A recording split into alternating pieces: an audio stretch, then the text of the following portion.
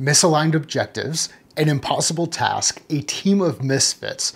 When you put all of this together, you get Major League.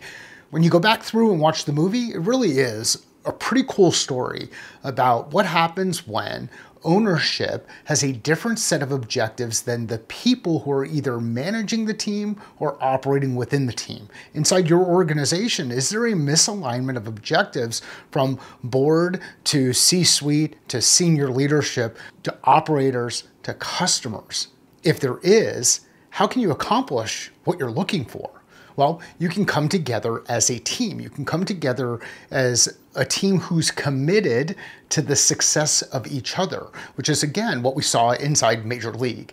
Now, another thing that came out of Major League that I think is a pretty cool story is the importance of having the right tools. Charlie Sheen's character, Wild Thing, he throws a ball, he can throw the ball really fast, but he can't hit his marks until he puts on a set of glasses. Without the right tools, how can you expect that your team is going to execute on their objectives? This is a movie, and I understand there's movie magic. Ideally, we're aligned from a top level all the way through the organization. That's how we accomplish our goals. That's how we achieve amazing things. When you come together with a strong culture, you come together with strong leadership, you can move forward and execute. You can accomplish amazing things when you leverage your team's expertise, capabilities, and you come together, even in the absence of leadership. Thank you.